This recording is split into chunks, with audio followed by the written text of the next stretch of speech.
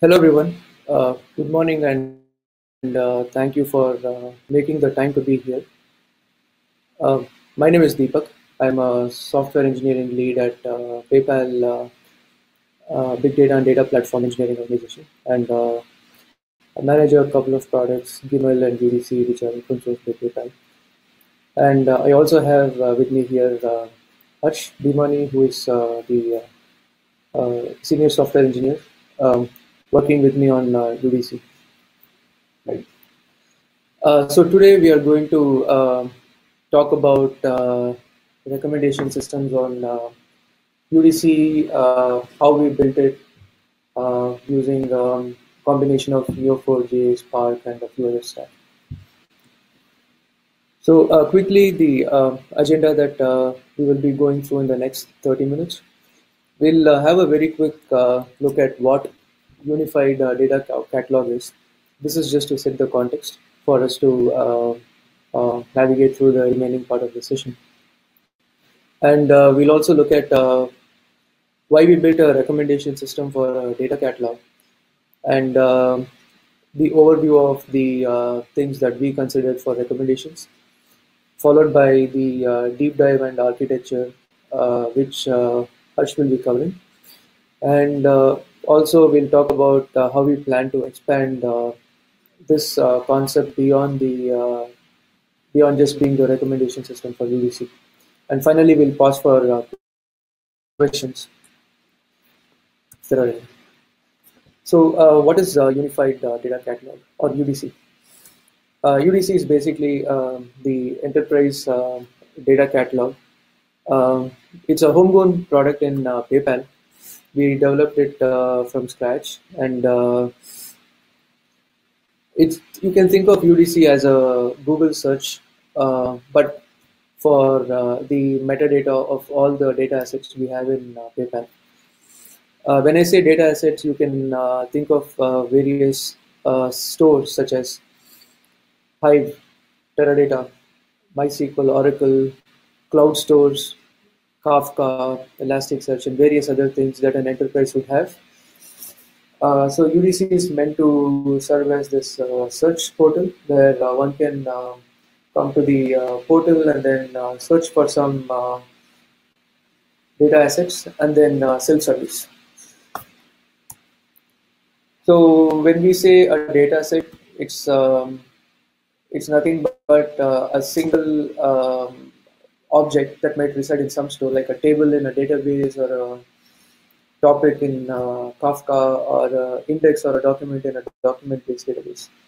So we expect we envision the user to come to UDC and then look for data sets, determine more information like owners, usage, statistics, access controls, and then finally figure out if that is what a user requires to fulfill their job duties. When I say user, it could be different personas, could be data engineer trying to create pipelines, looking for data sets that best fits their need, or an analyst trying to create a report or dashboard, which might require combining data sets from different stores, looking for information like business metadata and so on, or even an ML engineer who is trying to build and train models, who requires data from different stores. Most of us here I'm sure, will acknowledge the fact that building a model these days, the toughest part is sourcing the right data and then training the models with the right data sources. Creating the pipelines for those data sources is a big job. Apart from that, we also have other personas of late who are wearing the business hat, but trying to fulfill GDPR privacy compliance. So all of these folks have this big problem of finding the right data sets that require to fulfill their job needs. That's what UDC strives to solve. Coming back to a very high level view, like 10,000 foot, UDC is basically nothing but a meta store, which has all these different stores that we scan within PayPal. You can think of the analogy of a Google search. Google scrolling all these different websites and then indexing them, and then there is the notion of page ranking algorithm, which basically applies and then when you go to Google and then you search for something, you get the sorted results. Now you can apply the same analogy for the data assets. In an enterprise, we have this notion of discovery services, which goes and crawls all these different stores that we may have in an enterprise. UDC indexes the metadata and then applies sorting, ranking, and all of those algorithms, and then the user comes to the portal and then self-services his or her needs. So, why recommendations for a data catalog? If that's a big question, we need to go and look back at the growth story for our data catalog, UDC. It's been almost 20 months. We started UDC as a side product or a supporting config system back in 2018 for our own big data framework, which we call as GIML, which was open source by PayPal. And we saw the potential for that config system to become the actual data catalog for analytics itself. So we spun it off as a separate product, put the UI on top of it, and then made it the data catalog for analytics. Very quickly, we realized the power of such catalog, which is homegrown, which has access to all our data stores. Then we finally have this as our enterprise data catalog right now. On the other side, we have over 1,000 internal users who are currently using UDC from various locations across the globe, and a lot of different delivery organizations who wear the functionalities of risk scientists or financial reporting analysts or data engineers and so on. And it's just the beginning for the data catalog. We have 250 plus data stores, but this is probably 1 to 2% of the entire data asset we have. So within that 250 plus data stores, we have more than 1.7 million data sets. Now you can imagine the scale when we go ramp up and go to 50% or 100% or close to 100%. There's going to be this humongous amount of data assets in one catalog. How is the user going to then come and self-service their needs? And if you take this analogy or scale and then apply it to a well-known platforms such as Amazon or Netflix, it's no-brainer. All of these platforms created this recommendation system to make sure the results are targeted to users based on their profile, their activities, and really the users are able to use those search results to quickly do what they want and move on. So how can recommendation help in UDC? So as I mentioned earlier, we have various personas: analysts, scientists, developers, administrators, and more recently we have a lot of folks from the business group trying to serve or answer questions around GDPR, compliance, security, privacy, which is becoming increasingly more critical for running the business. And to see the other side, the scale, we encounter this classic, what we call as the long tail effect, where 95% of the data sets that we have or the products that we may have in a catalog may not be as influential as the top 5%, which is really usable, influential, and effective for most of the people who are doing the job. So how do we make sure the results in UDC are very effective for users who come in wearing this different persona? How do we make sure we have those top 5 to 10% of the data assets which are really influential pop up in the top search results? These are the two problems that we are trying to solve by building the recommendation system. So with the user profile and their activities plus the dataset profiles, combining them together will give us this power to create and personalize recommendations, which will make the user experience better for the users and also make their serving needs very fast on the UDC portal. So we ended up building the recommendation system. We'll take you through the journey and the details, but this is what it looks like today. If you follow the arrow marks on the top right corner, I have myself logging into UDC, and this is the, like I mentioned, the search. But what we have at the bottom is recommended for you and topics. Um, Recommended for you is more personalized based on various signals that we take from different things into consideration. Top picks is more like a page rank result, which gives you the top uh, searched L datasets or top view datasets or top access datasets. This is running in the beta mode as of today. So, having started the recommendations and trying to build the recommendation, we stumbled upon this classic challenge which any other system of recommendation comes across, which is called as the cold start problem. So when you build a recommendation system, you could take various approaches like collaborative filtering, content-based filtering, which will help you solve the problem of recommending something to users from different perspectives. But the big problem the system faces is when the user is new, as in the user lands on the website the first time ever. How do you recommend something to the user? And when you recommend, how do you make sure it's not garbage or it's really usable for the user? These are the two problems which we wanted to solve because, as I mentioned before, it's just the beginning of UDC, and we expect to have a ramp up on user base, and all of them are going to be mostly new users. Not only that, when somebody new to PayPal joins the company and then they are looking at UDC, how do we make sure they get something which is very usable for them? This is where we had to make the choice of how do we do the recommendation. So we ended up concluding that we need to build a graph of things. When I say things, all the connected components in the data ecospace, which will help us connect users with various other activities and other aspects in the system, thus helping us determine what is the persona of the user and also make sure we are able to come up with a recommendation that is really useful for the user.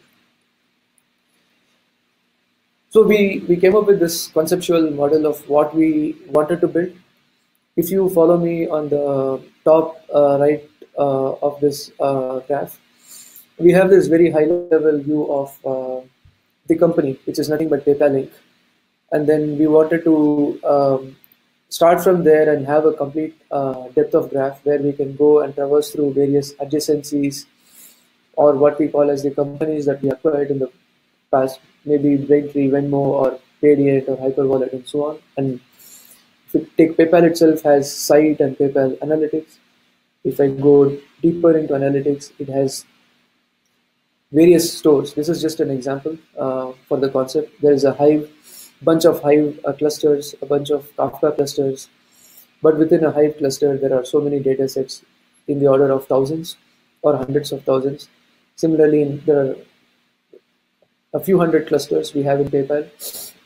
Each of them have hundreds of data sets or topics.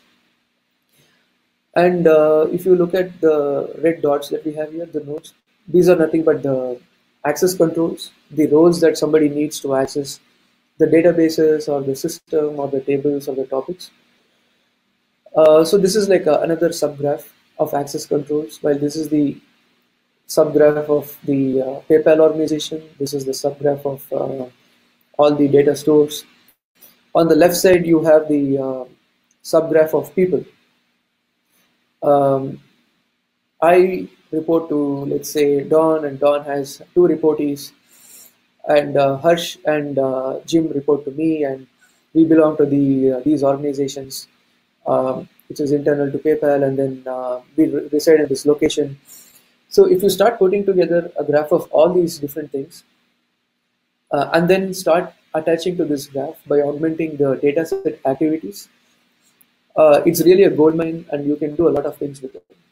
So this is what we realized will help us not only build a recommendation system, but also expand it to many more things in the future.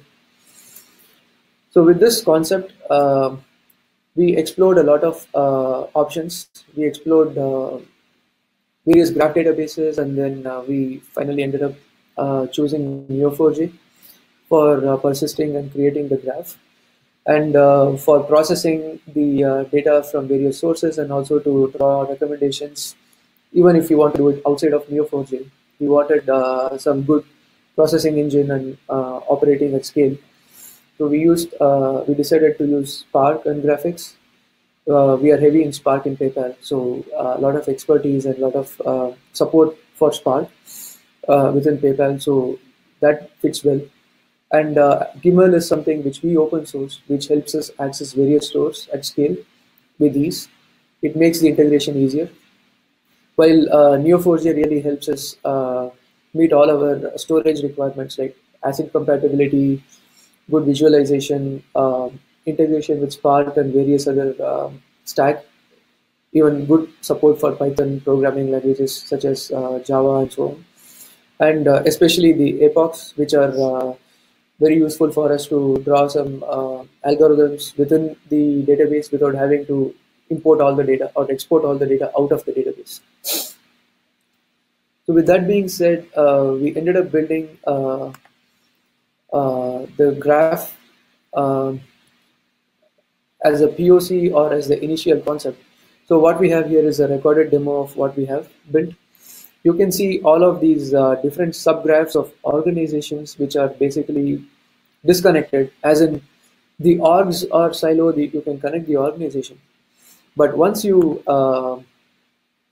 start clicking into one organization and then expanding that, you will see more connections between the organizations in terms of the location, or in terms of the assets the organization own, or in terms of people. Two different personalities from two different people wearing the same persona from different organizations have the same access controls or own the same kind of data sets. So a lot of connections can be drawn, uh, which is usually not very easy to perceive when you look at all of these from different aspects. As in, if you look at the org aspect, or if you look at the data asset aspect, or if you look at the access control aspect, or even something else like building a use case and creating pipelines, there is some commonality or touch point, which is what we ended up building by putting together all of these different connections and building the big graph of connected components.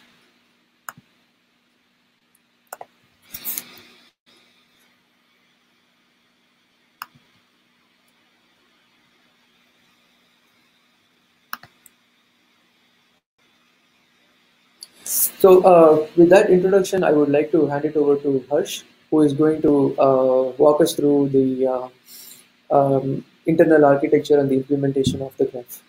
On to you, Harsh. Yeah. So should I share the screen? Yeah. Okay. You can, All right. So thanks, Deepak, for giving an introduction of UDC and also explaining the need of having a recommendation system for UDC.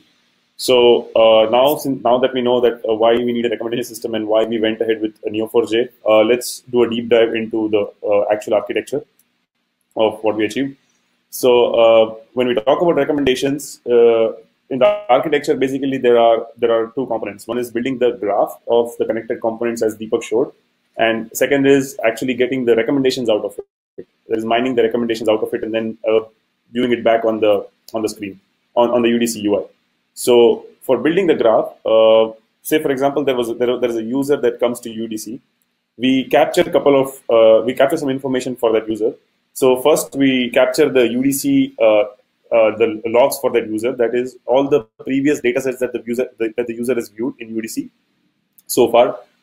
We capture all those logs into Elasticsearch. So we get all those logs, we load it into Neo4j. We also have another PayPal analytics product called PayPal Notebooks, which is just an internal version of Jupyter Notebooks that is heavily used by analysts and data scientists within PayPal to query these data sets and then also basically mingle with the data.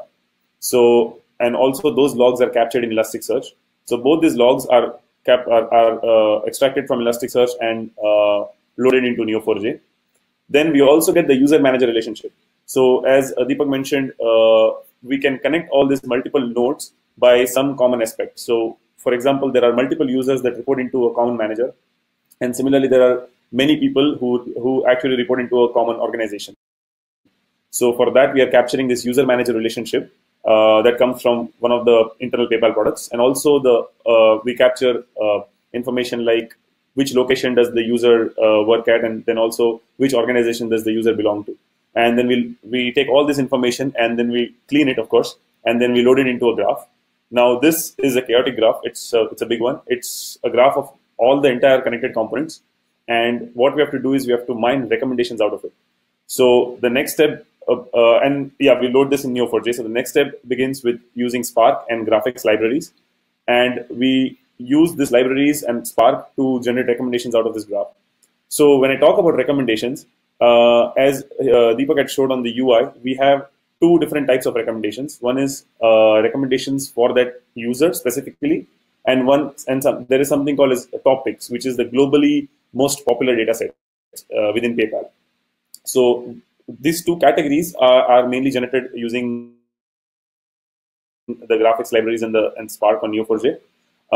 In the first one, that is recommendation for the user specifically, we captured basically two signals. One is the data sets that were viewed by the user most number of times, that is user views, the top views by that user, and also something called as group affinity. So group affinity is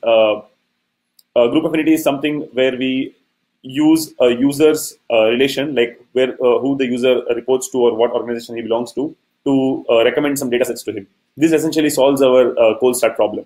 So as you can see here, we use Apache Airflow for all the scheduling of this recommendation engine, and we come up with three different types of recommendations where we capture three signals initially. So we have topics, that is all the topics. That topics is basically the globally popular data sets within PayPal.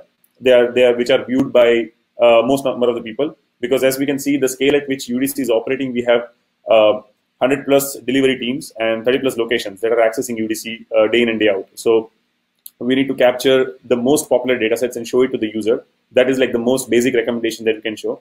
We also show user reviews, which is again total calculation of total summation of all the total number of views for the data set for that user, and also the group affinity. We load all this data into UDC Metastore, which is MySQL, and the UDC UI makes a call to the UDC Metastore to view it on the UDC UI. And so this is how basically, if I just in a nutshell, this is how the architecture looks like. We have a chaotic graph of connected components on the left, and then we have an abstraction layer. Oh, sorry, just a second. Excuse me. Yeah, sorry. So we have a full graph of connected components on the left. We have an abstraction layer, and then when these recommendations are surfaced into UDC, this is how they look like. And as I said, we have two different categories: recommended for you, which captures two signals, the top user views and the group affinity, and we have top picks, which are the globally most popular data sets. Moving on. So now let's dig deep into this three different types of data source. So one is the group affinity. In group affinity, basically, what we do is we get the users. If there is a user who comes to UDC, we get his manager. We get all the users within that manager, and then we get all the users who report into that manager and get their views and recommend it to the user. So as you can see here, we have the query here, and then we run it. So on the left, if you follow my cursor, this is the user Harsh who is coming to UDC. We first get the manager, because now we have a connected graph of everything in Neo4J. We get Deepak, who is Harsh's manager, which is this node, and then we get two other users who report into Deepak, and we get all the views of those users in UDC. Like we get all the data sets that they're accessing in UDC, and from there we make a common list of data sets, and then we sum up the total number of views for those data sets, and whichever has the highest view is recommended to this user. So this basically solves the cold start problem for us, because if the user Harsh is coming to UDC for the first time, we are banking on the fact that some members under the same manager must have used UDC and must have used UDC in the past, and they have viewed some data sets. So we bank on that fact and we recommend those data sets. Of course, this is just an idea, and we can even extend this concept to the user organization level, where we recommend data sets at the entire organization level to one particular user. So this is how the group affinity works. And then again, when we surface this results back to UDC, we have something like this. For any user Harsh, we have the dataset IDs and the total number of views. So this is how we recommend the group affinity results. The next one is the user views, which is a pretty simple recommendation where we just get all the views for a particular, all the dataset views for a particular user that comes to UDC. And then we just get the maximum. We just add the total number of views repeated for that user, and we show it to the to that user as a recommendation, and which falls under the user views category. So this is that. And moving on, we have the global topics, which is again this is where we get the most popular datasets within PayPal. So of course, everything that we do it in PayPal notebooks as of now. So here we are loading the graphics libraries. We are getting the relationship. We are loading this particular relationship of username, view dataset, and the dataset into Neo4J. We are applying a page rank algorithm directly, and this becomes easy using Neo4J because we can just implement the entire page rank algorithm on all the vertices of this particular relation that we have loaded in Neo4J, and which generates something like this, which says which is the most popular dataset today that has been accessed in UDC, and we just translate this back into UDC and show it on the UI. So these are essentially the three different types of recommendations that we capture using Neo4j and Spark and graphics libraries. And going back and giving a recap on how we show it in the UI, as you can see, there is this recommended for you, and then there is this top picks. So top picks is again the globally most popular ones, and the recommended for you captures two signals, which is the top user views and the group affinity. So this is essentially the whole recommendations architecture that we have. We definitely have a future plan for these recommendations, which I would like Deepak to expand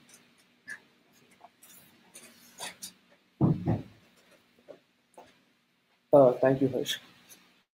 Just to reiterate on what Harsh mentioned about the personalization.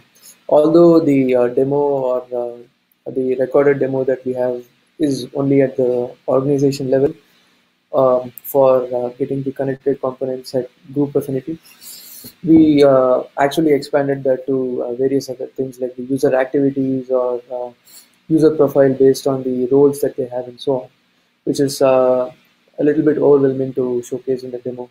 So the group affinity is a combination of various aspects, and giving the org is what we felt is something which is simplistic to show and explain. So as a net result of what we ended up doing, we basically built a graph of all the connected components which belong to the data ecosystem. So when you now look at it from outside the box of UDC, it's like a gold mine, as I said, because we have all these different views which was not there before. So we feel the power of this graph can be extended beyond UDC, where UDC can just be a subset of the various use cases that we will really try to solve.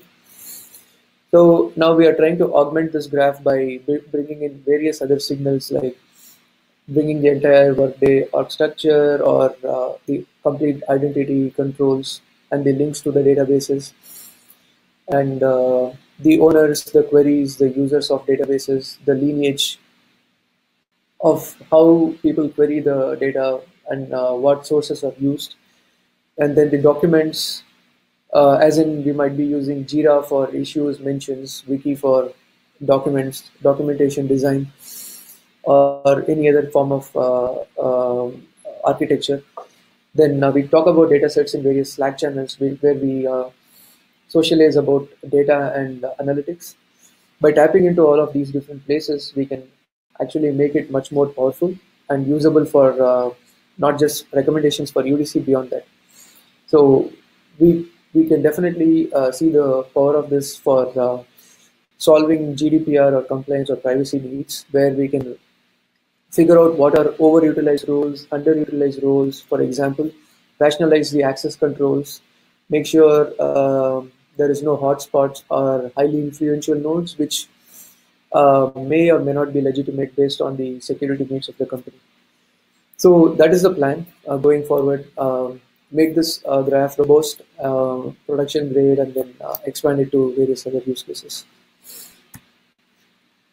That summarizes the whole session. Again, thank you for listening to us with all the patience. I will open it up for questions.